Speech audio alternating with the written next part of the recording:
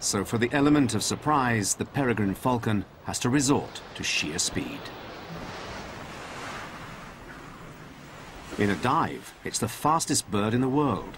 So fast, it's breathtaking.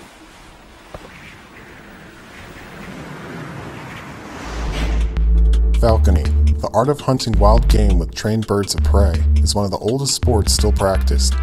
Its origins are in dispute. Though the earliest records are from China and the Middle East, there is some speculation that one of the Mongolian Khans may have introduced the sport to the Middle East, with war parties dispatched to that era. Even earlier, the Egyptians most certainly revered falcons as their god Horus shows.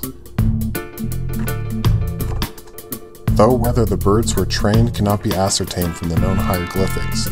Certainly in terms of large numbers people have been involved in the art, the Middle East would have been considered the epicenter of falconry, and it has certainly been practiced there for over 1,000 years.